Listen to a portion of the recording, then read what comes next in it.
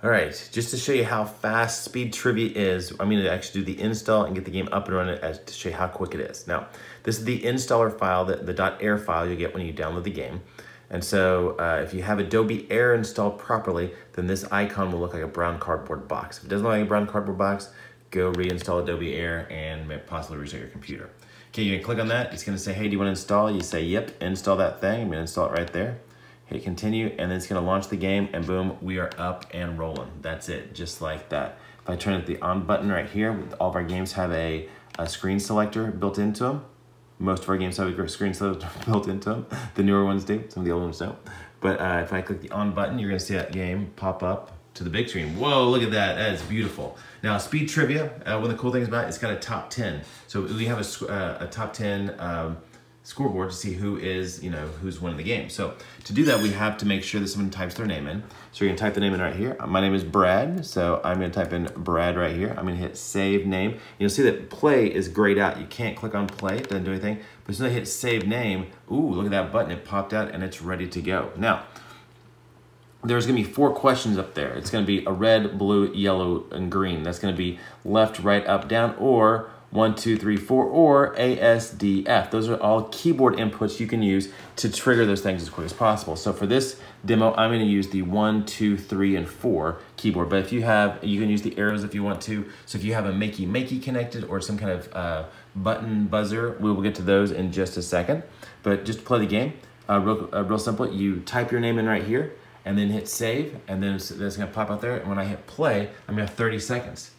So all right, 30 seconds, here we go. All the questions are built into the game already. Valentine's Day is in which month? That's February, so that is 2. All right, good job, Brad. How many bowling pins get knocked down for a strike? That would be 10, so that would be number 3. All right, good job. And you see whenever you hit it, thing lights up, there's a big hit, but if I answer the question wrong, what princess had a tiger pet? I'm gonna say Rapunzel. Oh no, I am out. And since I missed it, my turn is over. So I got 89 points, my point's over, but I'm the first person, so I still got number 1. So that's how the game works. If you get all the way through 10, then you get more points. So you wanna stay as long as possible to get more points. Now, if I want, I can type in another game there, another name. I'm just gonna put Brad 2. But no matter what, you have to hit save name every time someone wants to play before this play button will pop out, and that's so we can make sure that we're getting them into the top 10 and we're in the leaderboard, because the leaderboard is really important. So a couple things to point out. You'll see that that's the number of points you're gonna get for each score. So the faster you buzz in, the more points you're gonna get. Which is a breakfast food? Well, you could kind of eat all of them there, but I'm gonna go tacos, or toast, that's what I meant to say. What is SpongeBob's last name? That is SquarePants, number 2. So you'll see that the faster I go in, I'm getting out there. And now, it's only got 30 seconds, so if you get one wrong, the game is over. If you run out of time, which I'm gonna do in 2 seconds, then time's up, you can't buzz in anymore, and I get locked in. So that time I only got 62 points, so I'm in 2nd place. Let me make sure I get that actually doesn't, that looks better when I'm not on the camera. Okay, in real life. Okay, now, so that's the whole game. And so you can just play the game as much as you want. You're trying to get to the top 10, or trying to get have the very best quiz show. We've got about 160 questions are built into the game. And you're asking right now, there's nowhere to edit that. There's nowhere to change those. Those 160 are locked in. That's what they are. So just to get that out, just so don't email me, sorry, but we're trying to make this as fast and easy as possible. You can be up playing this game in 30 seconds, so which is really great. Now let's move into those buttons, okay? So if you have these buzzers set up, what we like to do with these is, these are all the same color, but if you have different color buttons, that's great. These are affordable buttons. These are wireless buttons. These are great. They're from affordablebuzzers.com. You can Google that. I'll have a link down below, but you'll see up here, that's the number 4, that's a 3, that's a 2, and this is a 1. So just like, these are just in a keyboard shortcut to the game, and then it's going up to there. So now when I play with these, I'm gonna type, this is gonna be Brad 3, just because I'm cool like that.